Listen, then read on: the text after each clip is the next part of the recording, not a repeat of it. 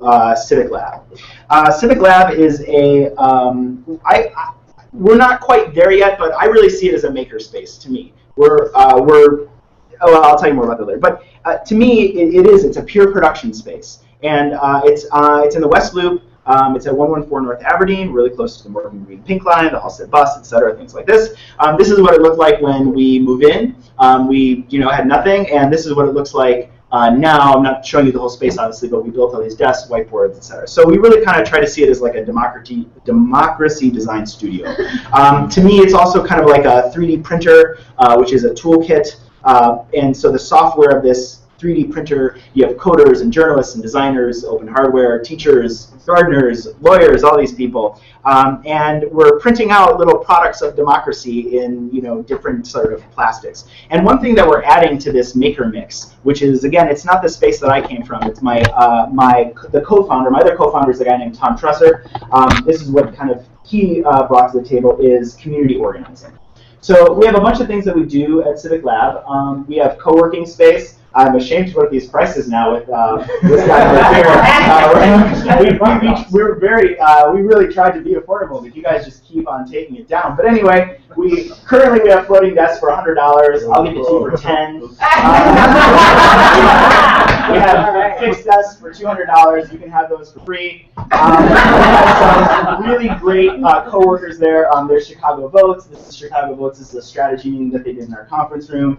We used to have somebody from the Working Families Party with us. We also have the Young Invincibles. They're working on getting young people signed up for healthcare. We also have Move to Amend, who has the easiest job possible, which is to get something ratified on the Constitution. It should be no problem whatsoever. I love these guys. So what a lot of people think, they say, oh, well, I don't want to work there. I'm not an activist. And that is flat out wrong.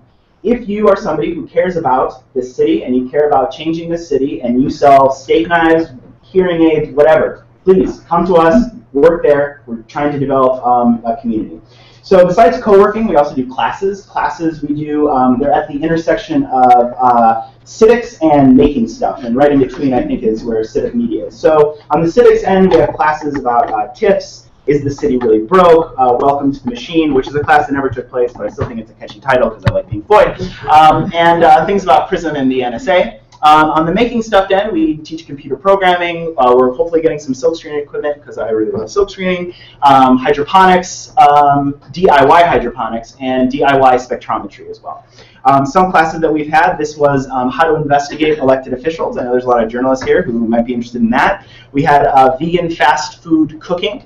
These are these guys. Oh, this is dark for this. But anyway, delicious food that was made there. We had DIY hydroponics, which I really encourage you to go to Modern Sprout. He makes a really awesome planter that you can use. These are people building these DIY hydroponic kits that he does. I teach a class called Design for Empowerment, which was open source to me from a woman at the High-Low Tech at the Media Lab.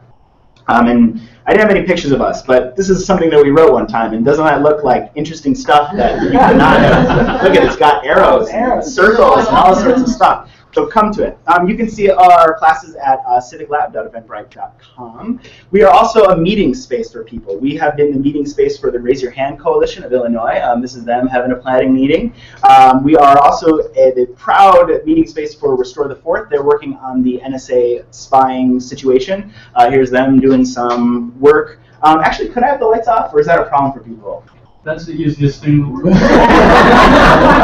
look at that. These pictures are pretty now. So they had a protest. They had a poster making party. So this is all of us making posters here. This is mine. I did not come up with this, but I was very proud of what it was. This was at the actual protest, which I love. If you've seen Office Space, we've got, yeah, if you could stop spying on us, that would be great. And Futurama, which apparently you guys don't watch, so forget it. And this is us kind of doing Abbey Road on Michigan Avenue with our stuff, and people looking at us and going, well, I have no idea what is happening in my life right now. We only picked up one guy joined us. He was coming out of a restaurant. He had like leftover spaghetti, and he just went, yes, and he came. So we did it. Anyway, we also house the Chicago Time Exchange, which is, I can talk about time taking another time, but here's a guy having fun after they were meeting and doing stuff. We had the Chicago Women Developers group come, and that was really fun as well. We also do outreach. We've done some citizen science. Eve and Allah hooked me up with this group, the Garfield Garden Park Network, which was working with some service learning students in at a high school. Definitely go check out their work at foodandgames.org. Yes. Yes, really amazing stuff. Got to do a shout out. This is us setting up the balloon. This is a kit from the Public Laboratory, another great site. So this is us setting up a balloon, and this is what we got back. And I like to say, there's absolutely nothing better than disappointing children. So, it was Eve's being nice, there were not. I went through all of them. Oh yeah, oh god, it was so funny. Anyway, there were other things that happened. It was a great day. Eve made a sprint to get new batteries. It was amazing. So this is from another thing you can do. You can take a camera, a $60 camera, take out the infrared filter. Cameras accept infrared light. They actually have to put a filter in to block it out. You take it out, you put on a gel from like theater, this blue gel, and then you can get something called the Normalized Difference Vegetation Index, and that tells you the health of planets. That's a ratio of infrared light to blue light. $60 kit. It's really amazing. Just so you can show that this does work, this is the first thing we did as a test. My friend Matthew Lavoie, he does labyrinths on the beach, and just to give you an idea of scale, where it says Chicago Labyrinths, that was made in the tracks of a car. And here's Eve and I discussing things as the balloon went up. So we do also for outreach, we're doing a workshop on parental engagement. This is in collaboration with 3x3 Design. It was originally about building reuse, and so we did all these interviews, and in every interview, it just seemed to be the case that we were trying to find organizations to partner with, to talk to in these communities that had empty buildings. And it was impossible. And somebody that I interviewed said, well, this is like the school and the liquor store problem, which is that somebody at a meeting when the schools were closing stood up and said, this community only has two things, a school and a liquor store, and you're taking the school. So one of the things that revealed was that parental engagement on a whole, so in places where schools were saved, it was easy to find communities and parental engagement. So now this is something we're exploring, and the number one theme was that. So we switched gears. We're working with a lot of great groups to put on a workshop to kind of unpack that issue. We're also working on this thing called My Place, which is Media for Youth Participatory Learning and Civic Engagement. It was originally called the Mapping Project, and then we just found out yesterday that literally somebody did the same project and called it that. So it stood for Media Action Project. So we changed it. This is it now.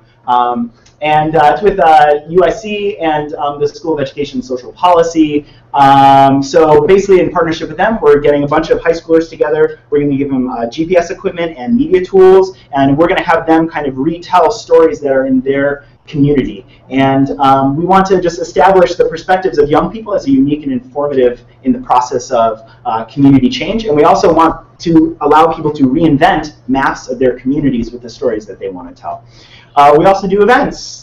Yay, those are people having fun on a rooftop. We did something for Chicago Ideas Week in Change, Illinois. It was called You Draw the Maps, and it was a competition to redraw the district maps in Chicago. One group, this group, did it based on politics, and the sort of smaller group here did it based on what one would actually base it on.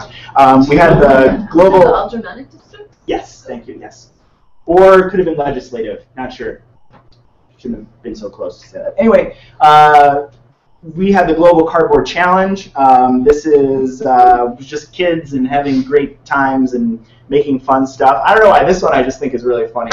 For some reason, like the kid made himself a new face. All the things he could have done. This is us having a great time with cardboard. We also had, another event we had was the Holiday Party for Democracy in Action. We are coming up, we're having an event, so these are my announcements. We're starting a monthly thing called What's Possible Chicago, where we explore a theme from different angles. And this month is space. We're going to discuss outer space, public space, maker space, performance space, and private space. If you have a story, a deeply personal story that you want to tell, please come find me. Sharing Economy Week. We had a big skill share. People taught acro yoga. We had a huge free sale. We're also having game night. And on the 24th and 25th, we're having something called the Great Chicago Build-Out, which is going to be at Multiculti. And it's kind of like a hackathon, but it's not really limited to just computational problems. It's also just limited to community problems in general. So that kind of covers like the soup that we're trying to create in this soup of serendipity that we're trying to have at CivicLab. But getting back to this printer analogy, let's talk about